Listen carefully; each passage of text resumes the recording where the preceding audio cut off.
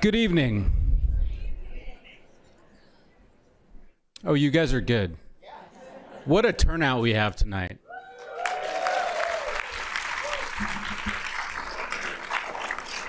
It's really thrilling and gratifying to see so many people come out for this event back in person for public humanities events.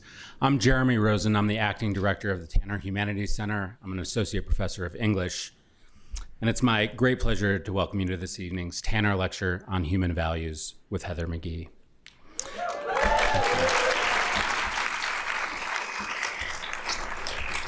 I want to begin by acknowledging that the land we gather on today, which is named for the Ute tribe, is the traditional and ancestral homeland of the Shoshone, Paiute, Goshute, and Ute tribes. The University of Utah recognizes and respects the enduring relationship that exists between many indigenous peoples and their traditional homelands. We respect the sovereign relationship between tribes, states, and the federal government, and we affirm the university's commitment to a partnership with Native nations and urban Indian communities through research, education, and community outreach activities. Established in 1976, the Tanner Lectures on Human Values are an international lecture series that reflect upon and advance educational and scientific discussions relating to human values. The University of Utah serves as the flagship institution for this series, and distinct Tanner Lectures are delivered annually at 9 universities: the University of Utah, Harvard, Yale, Princeton, Michigan, Stanford, University of California at Berkeley, Oxford, and Cambridge. And that's right. I have it on good authority that this is the reason, and one of many reasons, in addition to a lot of the work people in this room are doing, that University of Utah is becoming known as the Cambridge of the Mountain West. So the Tanner Lectures on Human Values are funded by an endowment and gifts received from Obert Clark Tanner and Grace Adams Tanner. The Tanner Humanities Center aims to advance humanities exploration and engagement through academic research, educational enrichment, and public outreach. This year marks the center's 35th anniversary. We're very excited to celebrate that, and we're grateful to Obert Clark Tanner for his vision for the center and the Tanner Lectures and his commitment to philosophy and philanthropy. I also want to thank the late Carolyn Tanner Irish, Stephen Tanner Irish, David Peterson, CEO of OC Tanner, and the Tanner family for their multi-generational commitment to the center and its work.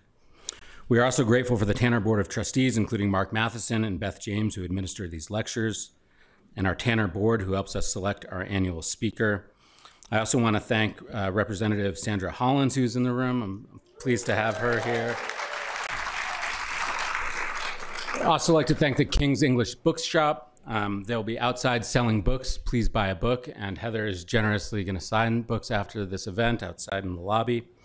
I also need to thank the Tanner Humanities Center staff, especially Beth James, Susan Anderson, and Missy Weeks, without whose tireless work none of these events would be possible. And the College of Humanities staff as well, and especially Dean Hollis Robbins for their continued support of the center and its mission. Now it's my pleasure to welcome Dr. Marianne Villarreal, Vice President for Equity, Diversity, and Inclusion at the University of Utah, to introduce Heather McGhee. Thanks, Marianne.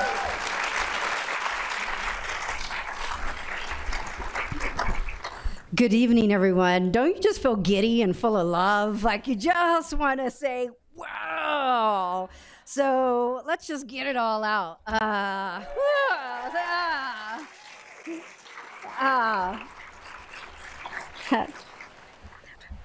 Before I begin my introduction of Heather McGhee, I've got to share this quick story with you. She's not going to remember this because it was virtual and she served with so many people. But in 2020, we served on a virtual panel for Kumu together with Bill Cavina, president of Cal State LA. I know Bill, nice guy, brilliant guy. But I kept thinking as we were going through, I'm trying to give mind telepath to the moderator, please don't let me go after Heather. Please don't let me go after Heather. Go Heather, Bill, Marianne, Heather, Bill, Marianne. And, you know, who wants to go after Heather? So what a joy and a privilege it is for me to be here tonight to introduce to you our dear guest, our brilliant guest, author, advocate, policy expert, Heather McGhee. Heather McGhee is the author of the New York Times best-selling book, The Sum of Us, What Racism Costs Everyone, and How We Can Prosper Together, which is the winner of the 2022 Zocalo Zocalo Public Square Book Prize and the 2021 Porchlight Prize. She is also the chair of the board of directors for the country's largest online racial justice organization, The Color of Change. And the former president, okay, yes, go ahead.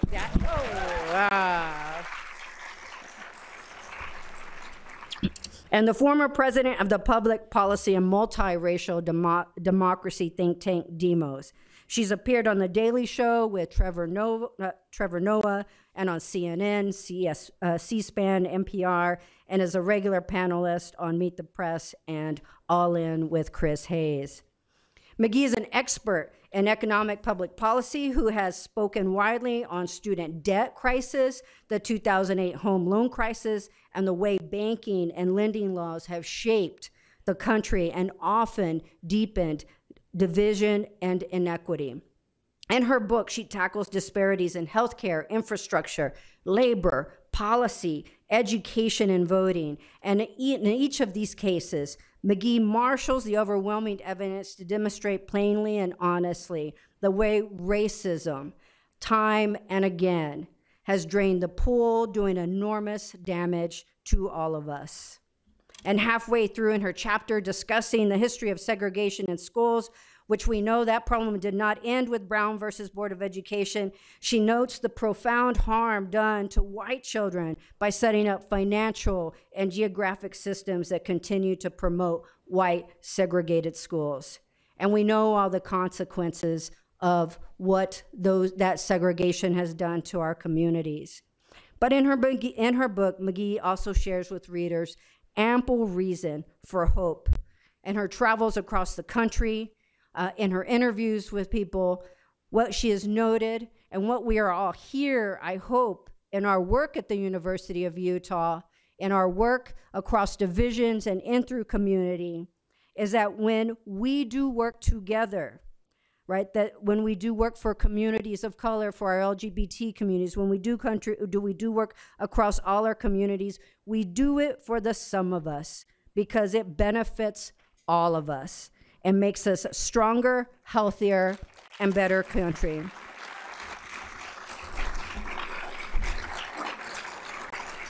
We are so privileged and lucky to have Heather McGhee here with us this evening. I'd like to welcome you to the podium. Thank you.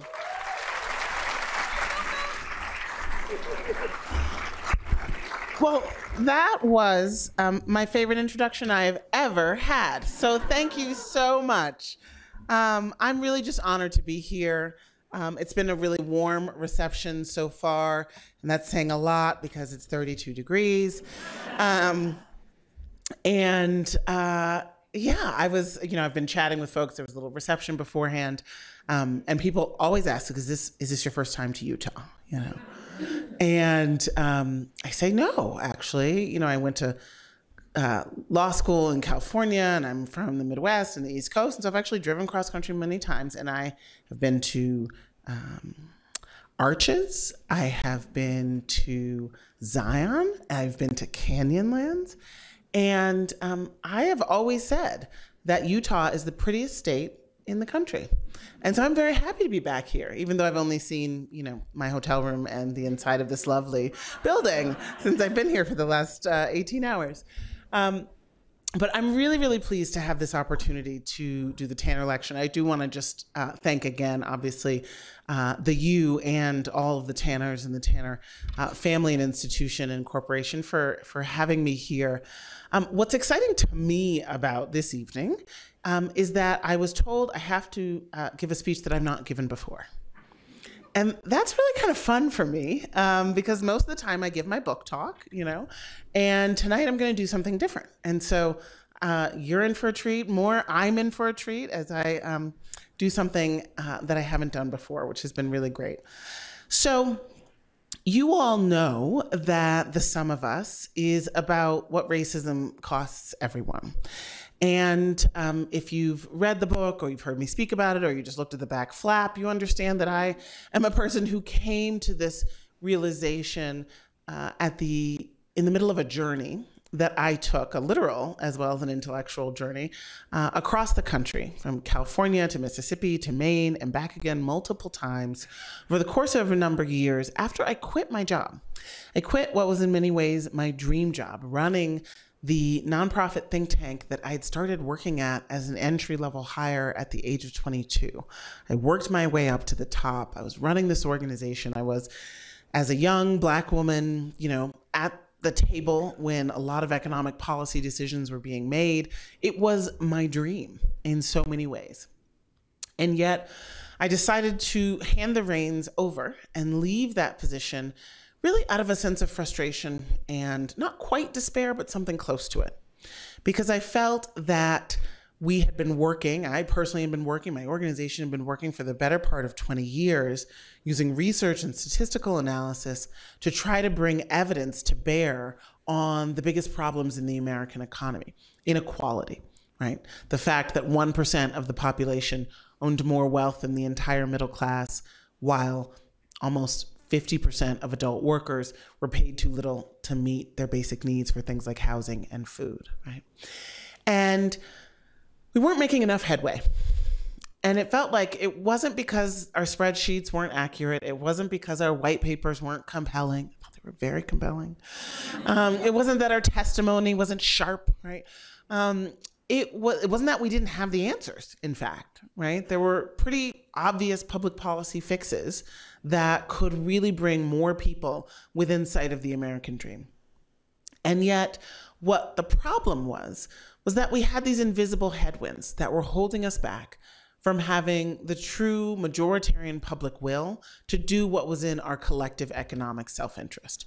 And so when I hit the road in 2017, it was really to find out why we can't seem to have nice things, right? And by nice things, I don't mean self-driving cars. I mean like really universal health care and paid family leave and childcare and affordable college and a great public school in every neighborhood and jobs that keep workers out of poverty and a rational response to climate change, right? I mean the nice things that a high-functioning society should be able to do for themselves, right?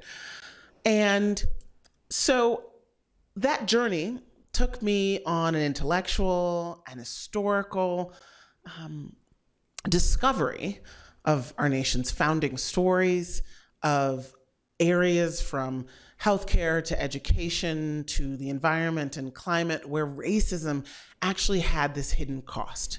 And we hadn't fully tallied the ways that systemic racism and the zero-sum idea that there's sort of a fixed pie of well-being, and if I get a bigger slice, you have to get a smaller slice. This idea of the zero-sum racial hierarchy was actually holding us back from doing things that are in our collective self-interest. So I learned all of that over the course of 3 years, and I wrote it all down in a book that is some 400 pages with about 130 pages of notes at the end. Some people ask me why there are so many notes, and I realize that it's my little bit of imposter syndrome, right? It's my little bit of like, I have to prove every single point that I assert in this book. And, the book is really about bringing more evidence to something hidden that's been holding us back. It includes stories and people, but it really is building a case. And what I want to talk about tonight is something that I don't usually get to talk about, which is an invitation to talk about the values, right? The values behind so many of the stories and the revelations that came to me from the hundreds of people that I met and talked to from all walks of life on the course of that journey. And specifically, a really important value that I think people with backgrounds in economics and law like mine often discount. And that's the value of friendship. So I want to tell you a few stories this evening about some friendships that were made and broken, that were forged, that became powerful, and that were all cross-racial friendships. So, does that sound good? Okay, great. Is that what you expected? Maybe not? All right. All right.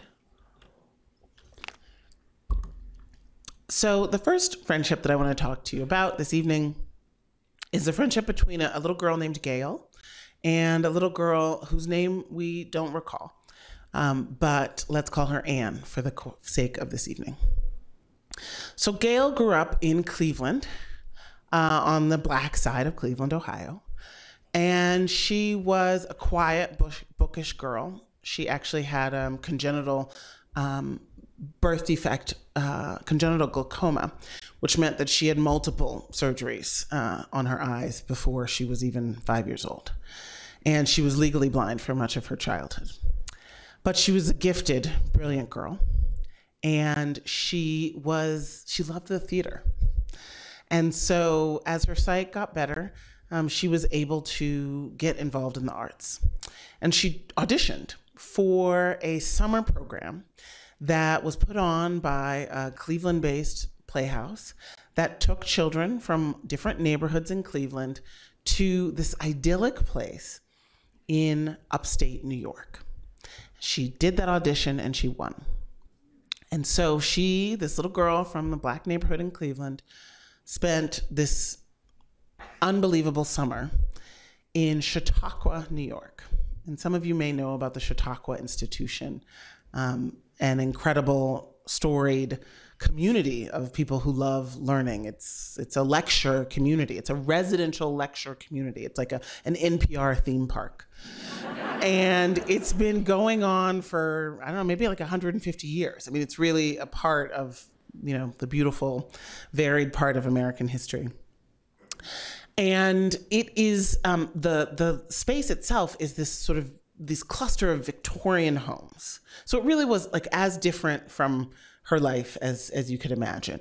And the entire days were spent in arts and pottery and lectures. And it was just like this incredible life expanding experience for young Gail. She was a teenager. And she had a roommate, Anne.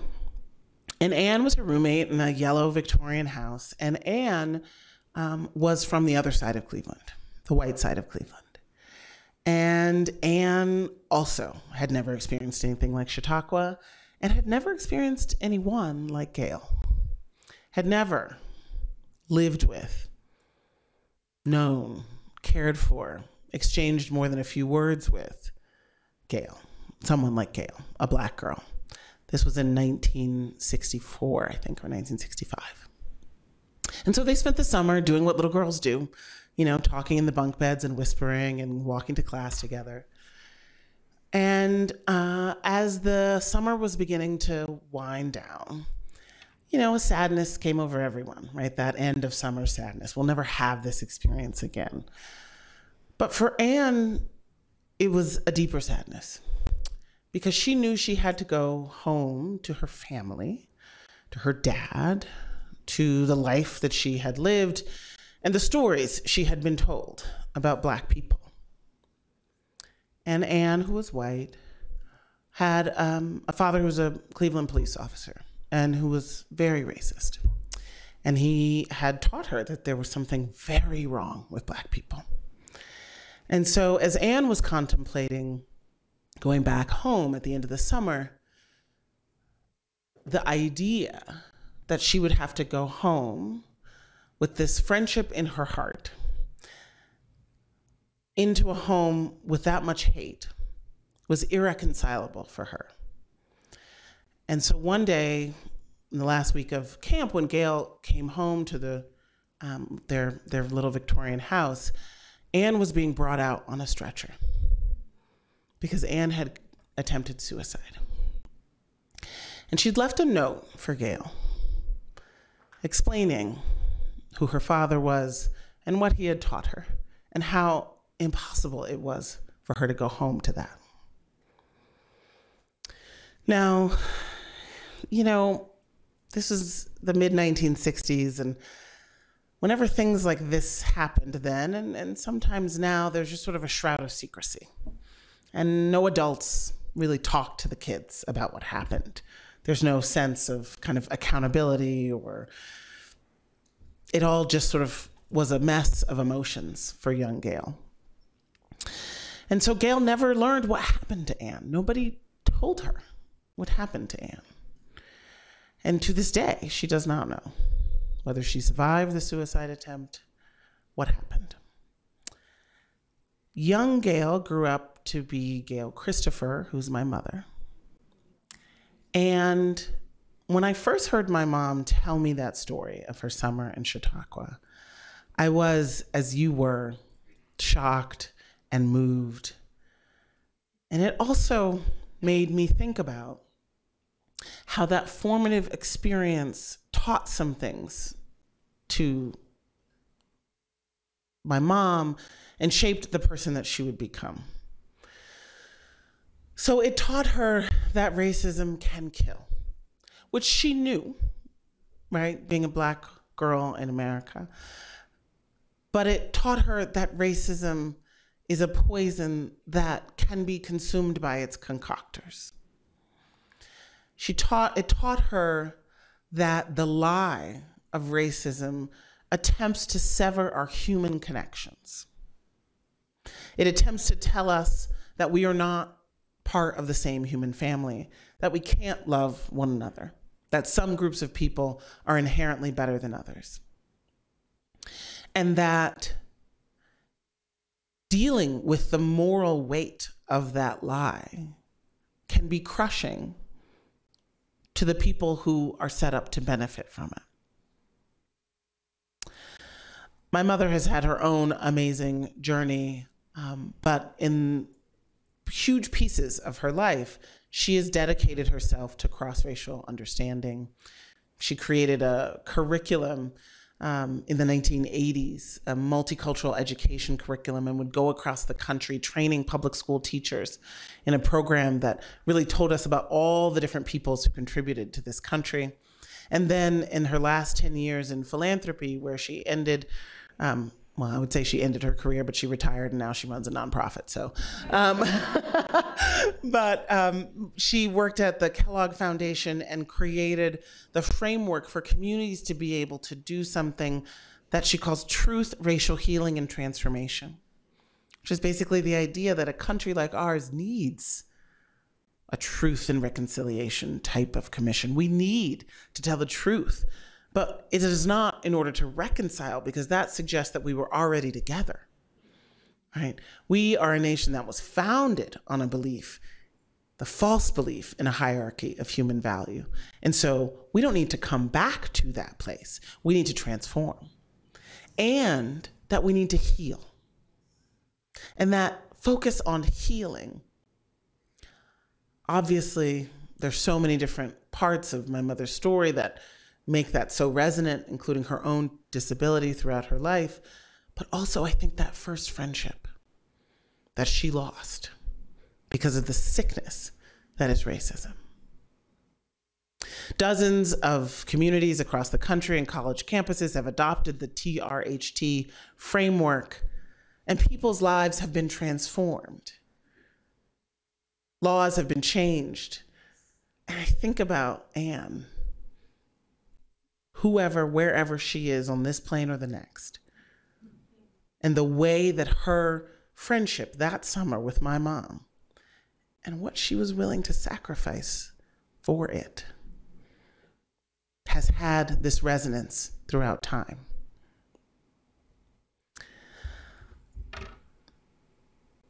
The next story that I want to tell you is about, also about a child.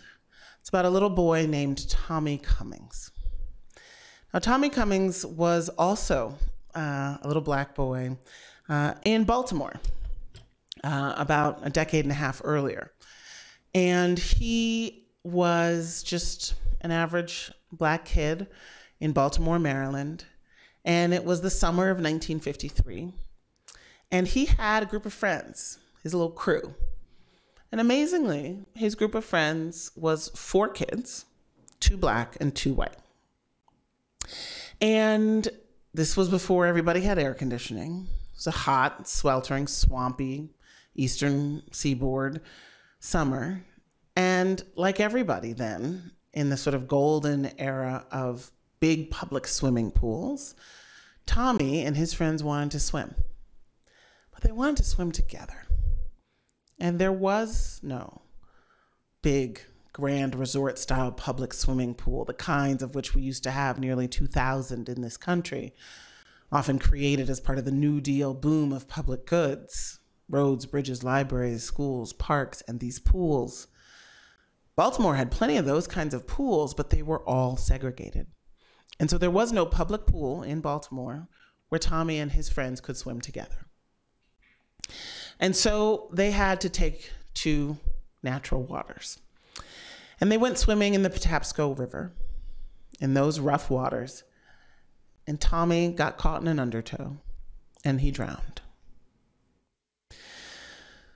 The NAACP sued the city in the memory of Tommy Cummings that summer, arguing that Black families' tax dollars had helped to build the public pools, and so they should have free access to all of them, that there should be no Black and white swimming pools. And in Tommy's memory, they won. They prevailed, and a federal court issued a desegregation decree for the city of Baltimore, saying there shall be no more Black and white pools. All public pools shall be for all of the public. That story in Baltimore happened all across the country in that era, in the mid-1950s, as towns and cities across the country really experiencing the wave of freedom fighting of the civil rights movement began to face desegregation orders from courts, advocacy, swim-ins, protests, boycotts. There was something about those public swimming pools that just seemed like the next front for integration. And so, as these desegregation decrees came down across the country, towns and cities faced a choice. And many of them decided to drain their public pools rather than integrate them. Now, oftentimes when I tell that story about the drained pools, people assume that it happened in the Jim Crow South. And it did, right? Montgomery, Alabama, I walked the grounds of this huge flat expanse in this beautiful Law Olmsted public park called Oak Park, where there used to be one of the biggest pools in the South called Oak Park Pool. And that was drained in Montgomery. They closed the entire Parks and Recreation Department of the city starting in 1959 in order to not comply with the federal court order. And they kept the city's Parks and Recreation Department closed for a decade rather than integrate it. We were in 1970 before Montgomery had a Parks and Recreation Department. And even when they reopened the department, they never rebuilt the pool. So that happened in Montgomery, Alabama. Makes sense. It happened in California, in New Jersey, in Washington State, in Ohio. The more I talk about this book across the country, the more people come up to me and tell me that they remember watching the gravel get poured into the pool, that they remember that there used to be a beautiful pool for their older brother, but it was gone by the time they were old enough to swim. All across the country, whether it was in a big court decree moment, there one day and gone the next, or it was just suddenly the pool fell into disrepair and the city stopped investing in it and it was closed.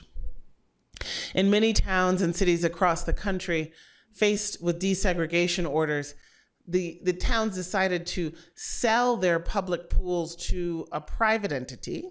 Oftentimes it was the YMCA for $1, so that the private entity could then decide which members would be accepted.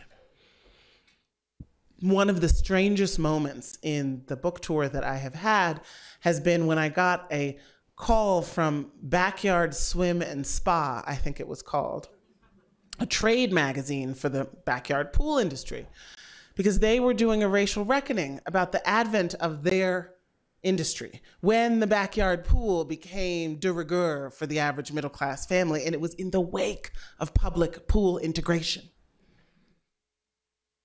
What once was a public good, and not just a public good, like a nice thing to have, but also a place where people would meet and fall in love, where friendships would be formed because there was a vibrant public space.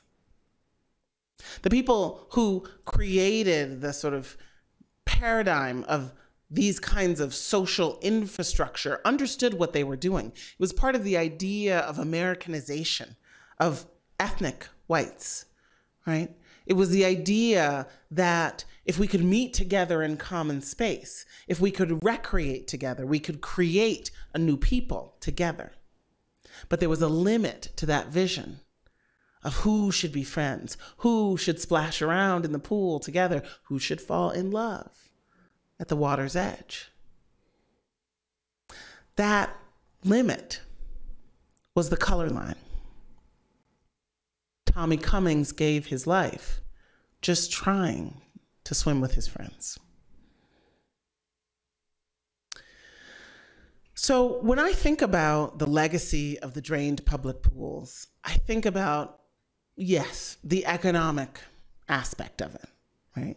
And for me, drained pool politics is a metaphor to help describe what's happened to our economy as we radically shifted from a New Deal economic paradigm that had a series of laws in tax policy, trade policy, labor policy that helped to create the greatest middle class the world had ever seen, that together recognized that the government had a right and a responsibility to ensure a decent standard of living for people. It was born out of the crucible of the Great Depression, this sort of ethos of public goods in the New Deal. And it helped to create an economy that kind of looked like a football, right, with a fat middle class and narrower ends of low and high income households.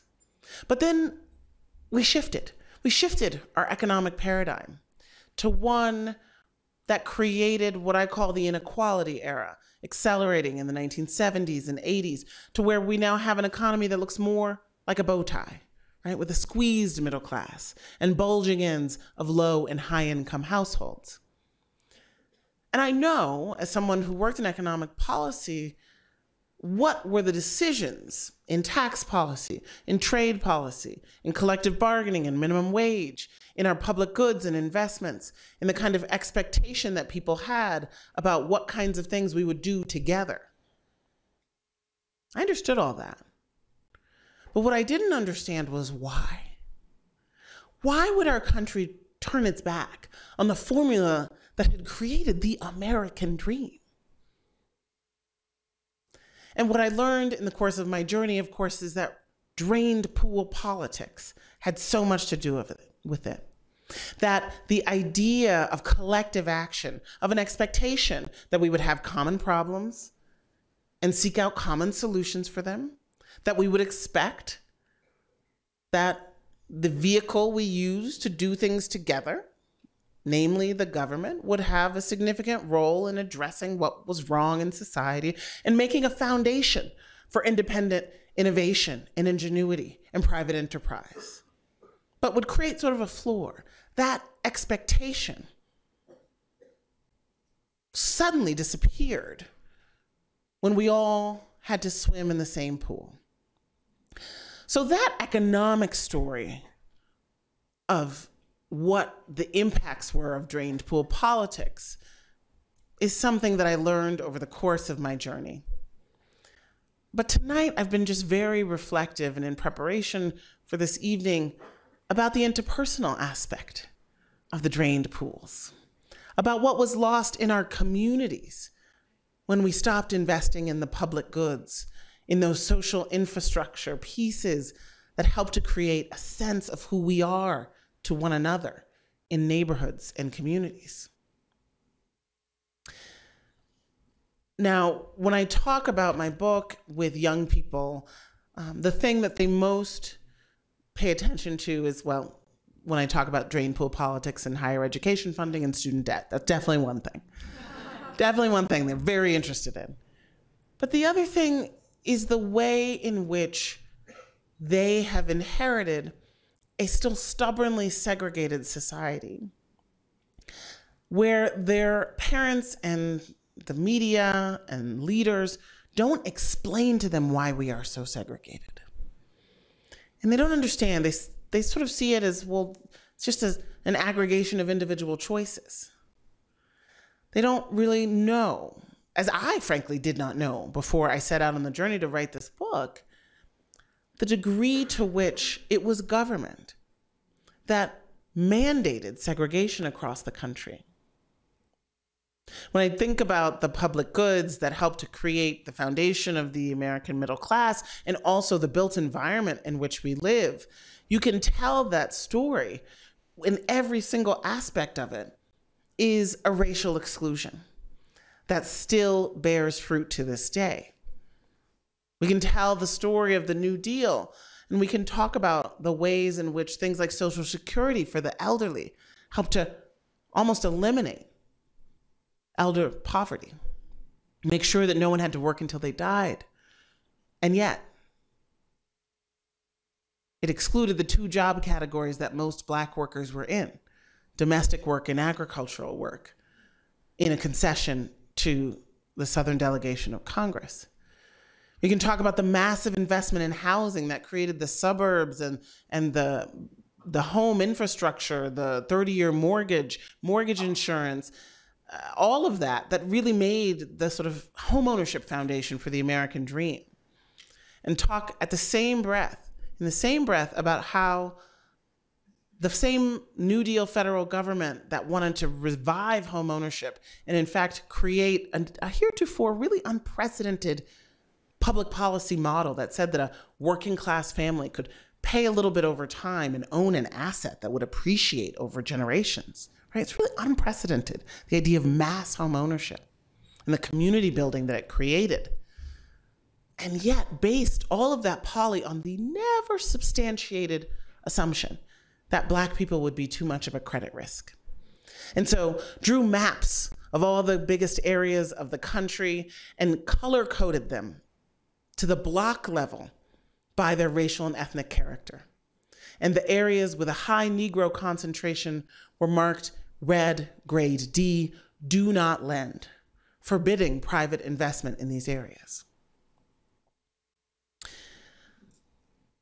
So much of our country's built environment, which of course is how we experience life, right? The homes we grow up in, the neighborhoods, the shapes of our communities, has been marked by the legacy of this enforced segregation.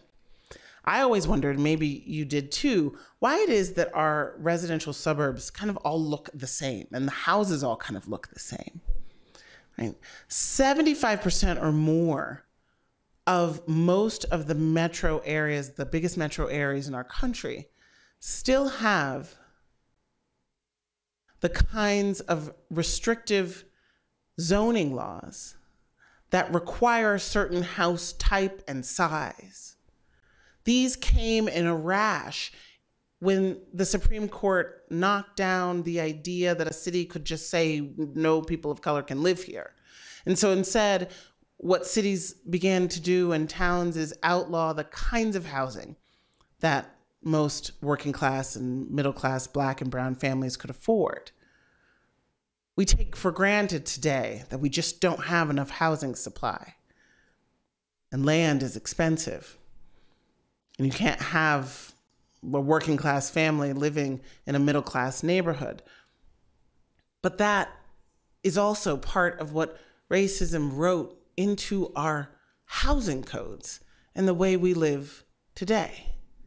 And it shows up in the kinds of friendships that we can have, who we go to school with, who we fall in love with, who we see as being in our neighborhood and in our community and in our circle of human concern. And that is a fundamental flaw in this country that is the greatest experiment in multiracial democracy. And we've got to fix it.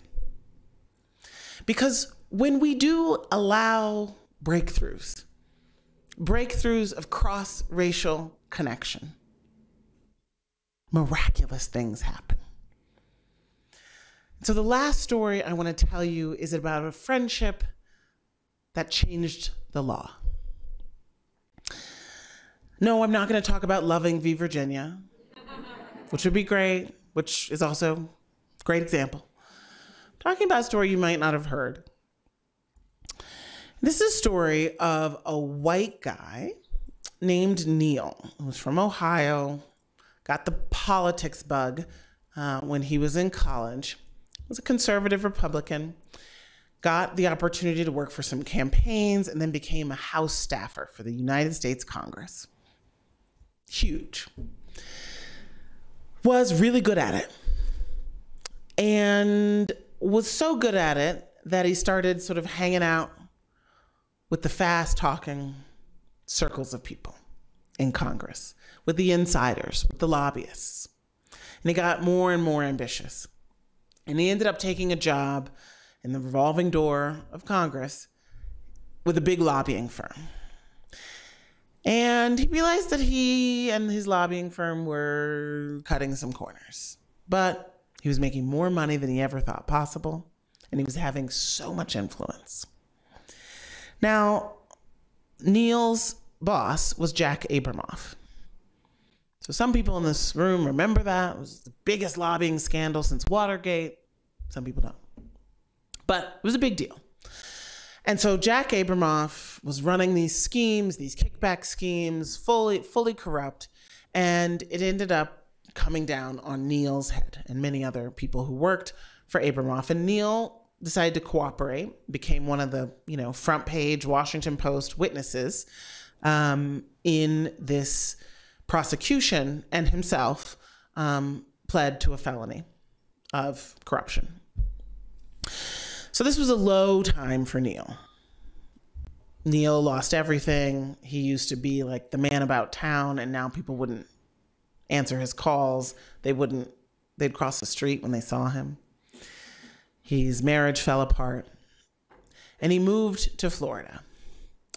And he tried to get a job and start over. He started volunteering in a homeless shelter, mainly so the judge would think he was a better guy. But then he realized that he loved the work. And there was something about it that really fed him on a really fundamental level. He got to Florida and he realized it was very hard to get a job with a felony conviction. So he ended up, this college-educated, formerly one of the top 100 people, most powerful people in Washington, he ended up being a janitor at a restaurant, a night janitor at a restaurant, and by day he would volunteer at a homeless shelter. And that was his life for years. He became so involved in the unhoused community and advocacy that he found himself one day at a community college at a meeting, an advocacy meeting around those issues. And across the hall, he saw a flyer and heard the booming voice of somebody who was talking about the issue of felony disenfranchisement. Florida had a lifetime ban on people with felony convictions ever voting again. So he was like, well, that's me. So he kind of went across the hall and stood in the back. And the guy at the head of the room was this big, booming voiced preacher orator guy named Desmond. And the whole room was mostly Black folks. And he was like, this is definitely like a progressive-y room. These are not my people. But he heard Desmond talk about the value of second chances and redemption and love. And he stayed. And then afterwards, he went up to the front of the room and talked to Desmond and his wife, Sheena, and they talked for hours. They went and got dinner together. They just couldn't stop talking to each other. It turned out they had so much to talk about. This Republican, disgraced lobbyist, and this Black civil rights leader, Desmond, who it turns out had been a military man who'd fallen into drugs in the military and had been an addict for much of his adult life, had ended up homelessness, in and out of jail, one day stood on the train tracks thinking he would end his life. Desmond did not end his life that day. He walked 2 more blocks into rehab and checked himself in. When he came out, he ended up putting himself through school, graduating at the top of his class, volunteering all the while with homeless communities, and found himself deeply passionate about the idea that we should overturn this lifetime ban on people with felony convictions.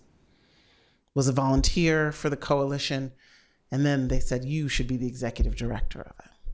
So that's what brought Desmond to that room that night. Desmond and Neil became friends, like brother from another mother type of friends. Finish each other's sentences type of friends. And together, they hatched an audacious plan to take this issue of what would need to be a constitutional amendment to the Florida state constitution directly to the voters for a ballot initiative known as Amendment 4. You would need a supermajority in order to make this constitutional amendment. And as we know, Florida is not a wholly democratic state. And as we know, civil rights, voting rights, this law, which was made as part of the Jim Crow backlash to create a series of felonies that could be arbitrarily given to Black men to suppress Black men's voting after the Civil War. There's no reason that a man like Neil and the people who voted like him and went to church like him and listened to music like him would necessarily see themselves in the coalition for this change. And yet, as I got to know Desmond and Neil, what I saw in their friendship, in their way of seeing the world, which sort of overlapped like this Venn diagram, right? Like this iris in the middle of an eye. Very different people, and yet they connected on the values that they shared, of redemption, of love. As they would both say, have you or anyone you loved ever made a mistake? And does that make you or them any less worthy of a voice, any less human? They connected on that, and somehow were then able to create a strategy that was big enough and values-led enough to create an overwhelming bipartisan majority to win Amendment 4 at the ballot. Uprooting, as Desmond would say, one of the last legal vestiges of Jim Crow on the books in the state of Florida. I do not think, and Desmond would say this as well, that without that friendship, Desmond would have had the confidence to be able to go wherever the votes were, to the Trump rallies, to the evangelical churches, and know in his heart that anyone could see the world through that shared core vision. I believe that the power of friendship is a secret superpower. I believe we have an opportunity in this country, the most diverse, advanced democracy, which will soon become a country with no racial majority, where there is someone here with a tie to every single community on the globe. I believe that all of the trauma, the near genocide, the stolen people, the stolen land, the stolen labor, the economic exploitation, all of that created this land of ancestral strangers, that brought somebody from every community here, could possibly be the way that this country redeems itself. Because perhaps rather than seeing the collision of peoples as some sort of grand competitive landscape for us to figure out who's on top. Perhaps the proximity of so much human difference will help reveal our common humanity. And it's not rocket science how that's going to happen. How a multiracial democracy that is egalitarian, that rejects the zero-sum racial hierarchy is going to happen. It's going to happen because people will see themselves in one another. Will say, I am not you.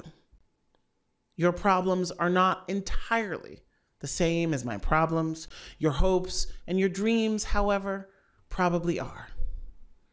And I am willing to recognize that the most important things that happen in life, we can't do on our own. And increasingly, with the cascading crises of this age, from inequality to climate change to the threats of global war, none of those problems can be solved at the individual level. And in a multiracial society, they all have to be solved by us coming together, listening to one another, dare I say, loving one another enough to truly see each other, to reject now and forever the lie of the false belief in a hierarchy of human value, to be willing to live our lives in conjunction and not apart. That, I think, is going to be the secret. Our young people, bless them, they are so many of them already there. They want us to get out of the way. They want us to uproot the vestiges in our schools, in our neighborhoods, in our laws, in our economy that are holding back their unbounded human potential for love and connection. That's our charge, to love them as we do love our children, enough to let them love other children.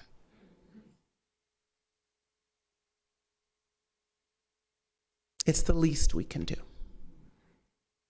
Thank you.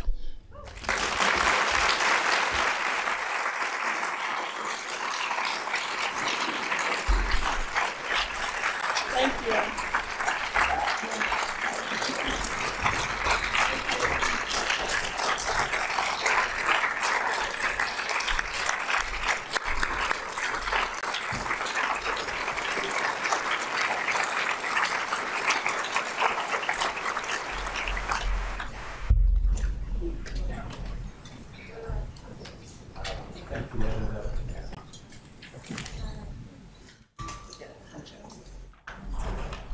Thank you, Heather. That was incredible. Can you all hear me?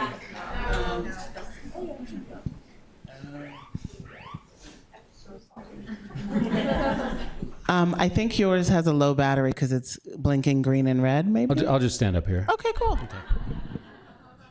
Okay. That was incredible. I don't know if you all noticed that. Some of you in the back may not have noticed that Heather did that all without any notes, without any script. That is a superpower.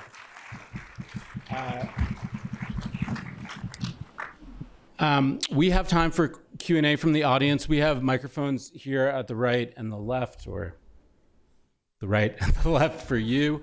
And if you want to come down and line up, Heather is gracious enough to take some audience questions. While you come down and do that, I just want to say, wow, Heather, that was amazing. Thank you so much. Heather got the memo that this, I mean, her book has a lot of economic and policy stuff. This was very much a humanities lecture. I love that you talked about values.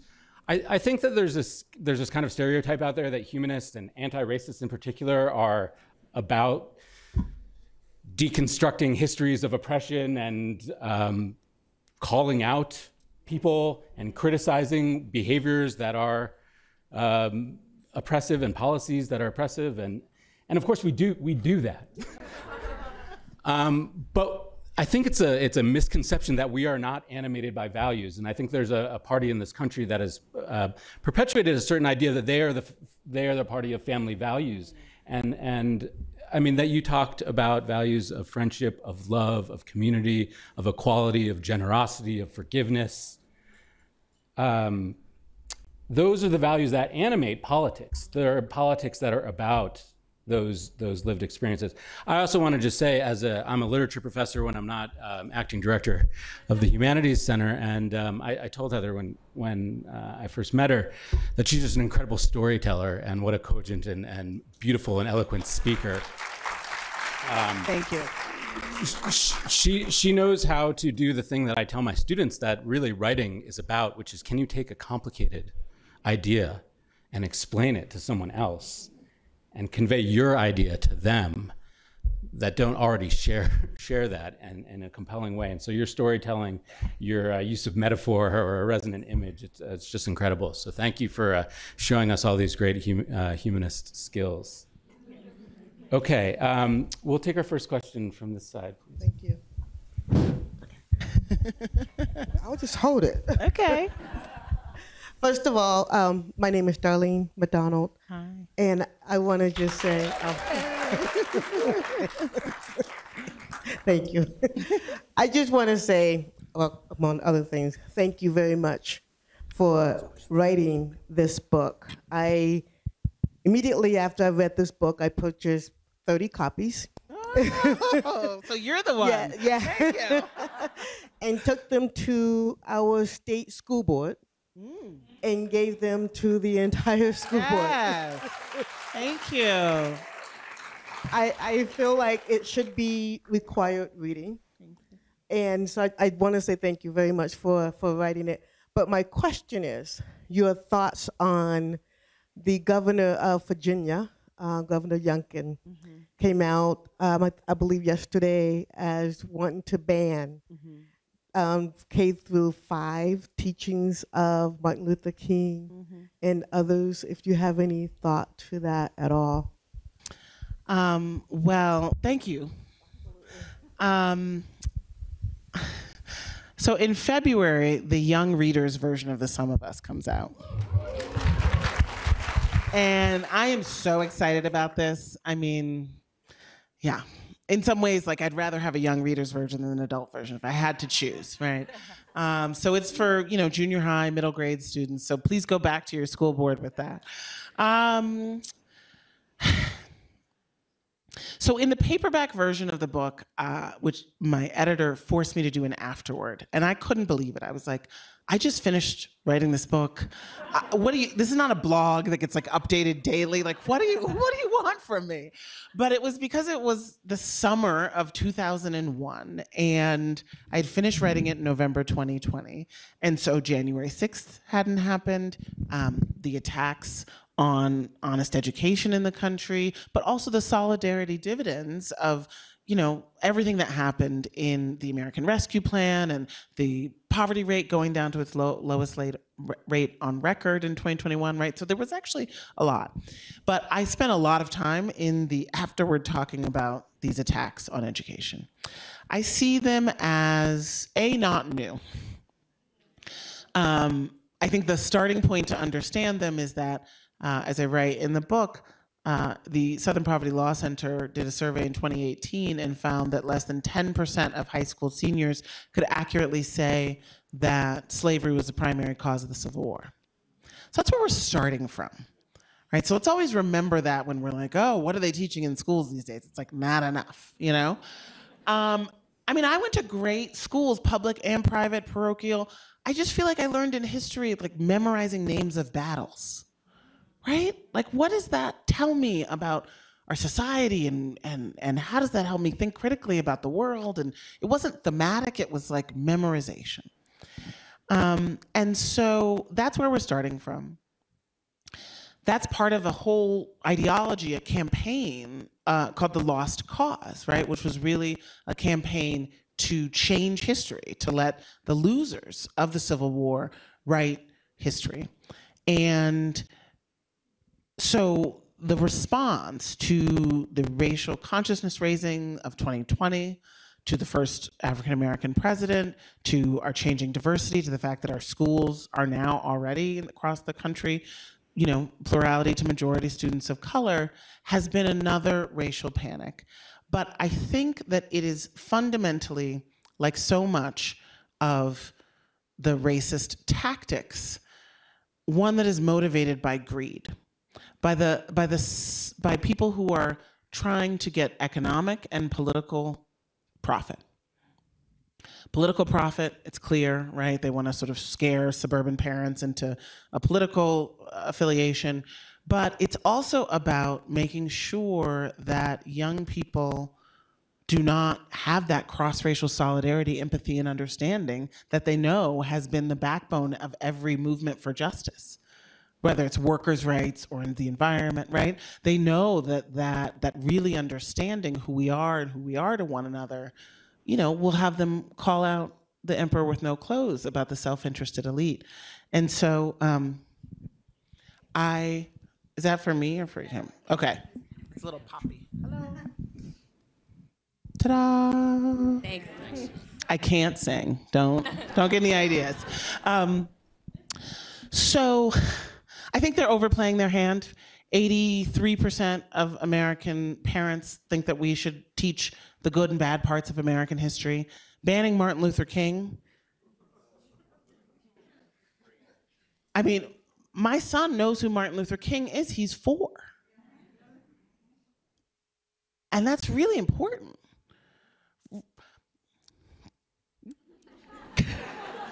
I will just say one other thing about this. This really is about following the money, right? This really is about partisan donors looking to break the back of public schools, right? Public schools, which are an integrated public good, which are, tax dollars, which are a public pool, right? It's another drained pool strategy.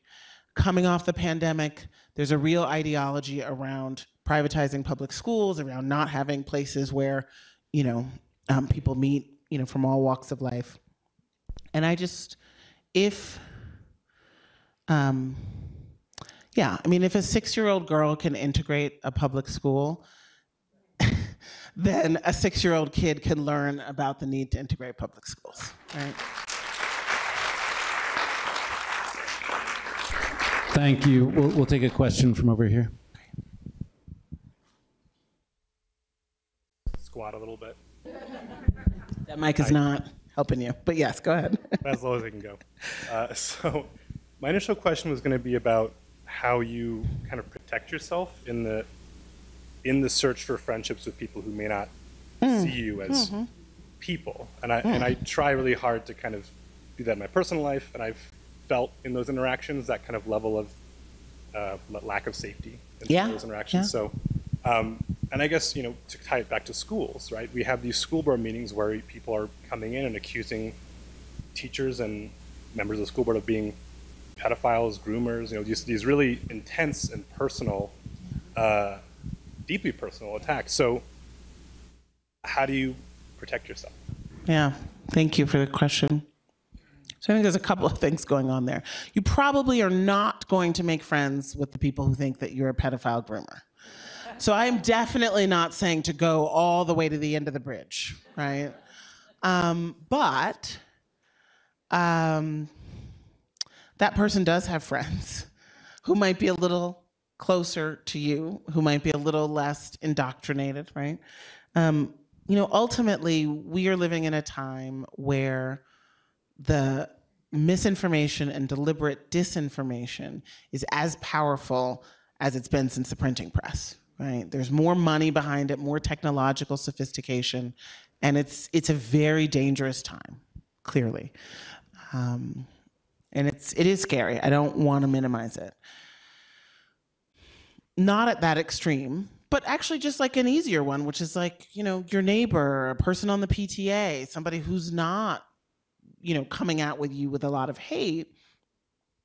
It can be challenging to cross that divide.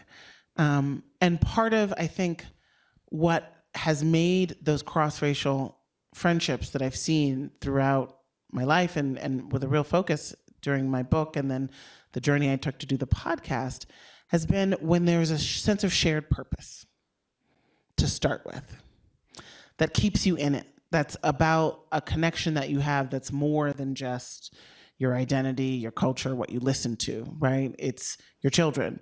It's organizing your workplace. It's, cleaning up the river that, feeds past your farm. It is, you do need that piece.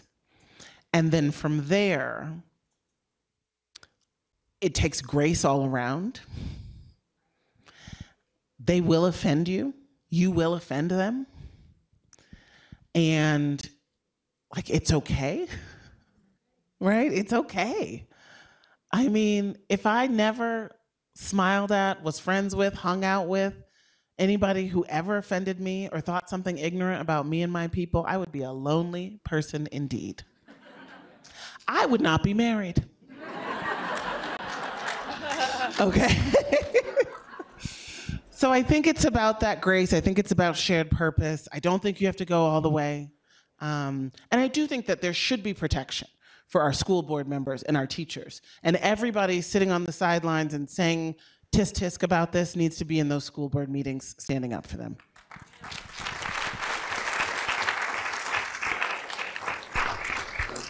Amen to that. That one really gets me, the teachers and librarians, because they are out there. I know. They're the ones that care about our kids and work really hard for not a lot of money. Yeah. So, yes, over here. Thank you. Hi. Hi. Nice to see everybody. I have a question. Sorry, I saw a black woman. I'm just, every time I see black women, I'm just so happy in Salt Lake City. I have a question in terms of kind of reading off of that, of getting tired. Yeah. So I can understand how it might benefit particularly white liberals to have this cross-racial friendship where they can learn and be cool and be trendy and be hip and have this black friend. The difficulty is the other side, which is being that friend. Always being the one that's like, well, why are black people upset about this? Why are, blah, blah, blah, blah, blah. And how do you work on really not just getting sick and tired? And I say that as a person in schools, and I see our students, as soon as they meet each other, boom, they're friends. And they have lots of things in common and understanding. But I feel like as we've gotten older, or at least as I've gotten older, you learn more like, I'm not trying to be your explanation for why racism exists in America. Yeah. So what do you do with being tired? So that's very real. Well, I think one of the important parts of being a true friend is that they would not make you do that emotional labor. And that once you say that to them, that there are plenty of books, documentaries, fiction films, spoken word poetry, podcasts, what else? TikTok. And that's an emotional boundary for you. And that's really important. That they should respect that. And they should be able to realize that you're not, what often happens in these experiences is that it's like, well, I just asked her one question. It's like, but you're the 20th person to ask that question. And I just wanted to talk about knitting tonight. Or whatever it is. So I think an authentic relationship allows for that. And that's really important. And that's really important to say kind of early on in a friendship, right? And then just sort of like the larger question you asked, you made the point that you can see the value for white people in having a diverse circle of friendships. So what's the value for people of color in having white people in your friend group?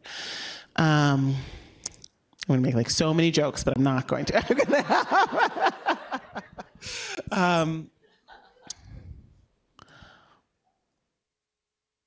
For me, there have been moments when it has truly helped me stay hopeful.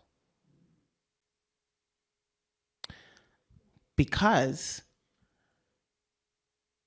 the thing about the zero sum is that people who want to see racial justice in society can get caught in actually saying the zero sum themselves and believing the zero sum themselves, right? If we think racism is so great for white people, it creates all of these benefits and privileges, and therefore it's like bad for people of color and good for white people, it sort of reifies this idea that we are not connected. And of course, racism has like a million benefits, material, psychological, etc., political, for white people, and yet it also has these costs. And the world that we are trying to make is one not in which white people have less healthcare and less good schools and have more contact with the police, right? That's not what we want. We don't want those privileges to go away because we want them to have worse lives. We want those privileges to go away because we want everyone to have those things, and then they wouldn't be privileges, right? And so the temptation that I think has been very real to get a little bit hard-hearted in these moments of enduring and, in fact, increasing sort of mainstreaming of racist beliefs and ideas and stories, ultimately, I think, is not the heart that can be in it for the long haul, right? That's not John Lewis's heart, right? Who forgave the man who beat him on the bridge. And that wasn't for the man's benefit. That was for John Lewis's benefit, to be able to stay in it and believe in the promised land of the brotherhood of man. So I think that those relationships where they're authentic and they've had moments of like, this is not going to work for me unless, and like, you know, those relationships remind us a little bit of the promised land. And so we need them too. Right?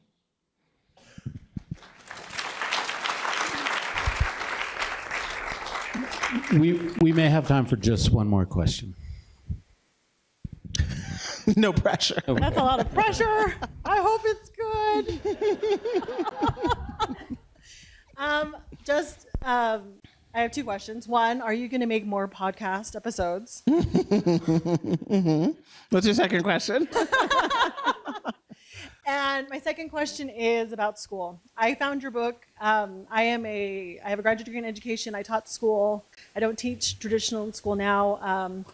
And I have attended lots of school board meetings because we're closing schools. Yeah. And it's heartbreaking because the schools that are closing are in low-income areas. Mm-hmm. And it's, and I've seen how we're villainizing the school district because they're closing the schools, and it is sad. It is not, I'm not saying it's not sad that we are making refugees or low-income families or immigrants to this country like get on a bus to travel to a different school. But it's more of a symptom of the fact that in Utah we have a very open enrollment policy. It's extremely flexible. Basically, if there is room at the school that you want to go to, you can go there. Mm-hmm. And we love education choice in the state of Utah. And as I attend these meetings and have these conversations, and I write my representative, and I am happy to write local newspapers and editorials, but I will vomit information to anybody who wants to ask me about this. But I don't know how to really impact change. Mm-hmm. Thank you. Well, first of all, thank you for what you do. It's more than most. Thank you.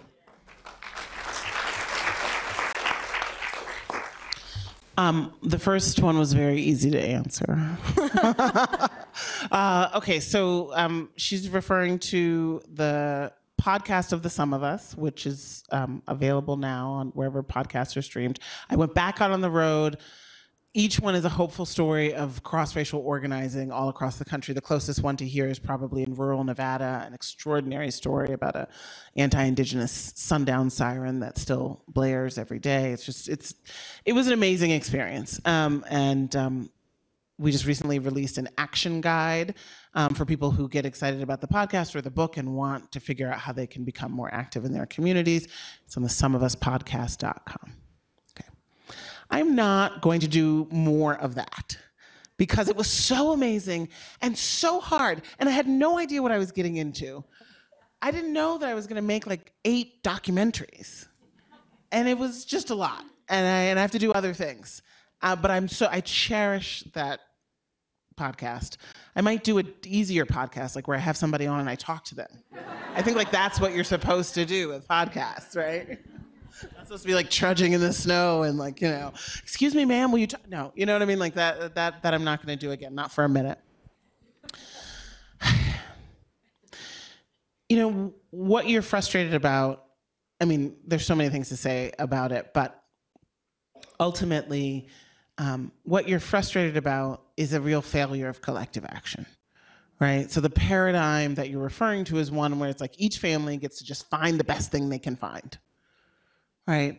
But it's not saying, let's make it so there's a great public school in every neighborhood. And that's what's so devastating, because it's not about just a race to the top. It's about making sure that every neighborhood has a decent place where the people of that neighborhood get something great that's well-resourced, no matter how much their, you know, property values are. And I think when we really see the legacy of explicit racism in our property values, it becomes even more unconscionable to tie how much we fund and resource our children's schools based on local property values. Right. So thank you. Thank you. Before I let you all thank Heather again, I just want to remind you that the King's English will be selling books. Please buy a book. Heather will be signing books outside. And I want to let you know that the Tanner Humanities Center has an incredible slate of spring lectures. Please visit thc.utah.edu. Follow us on social. And please join me in thanking Heather McGhee.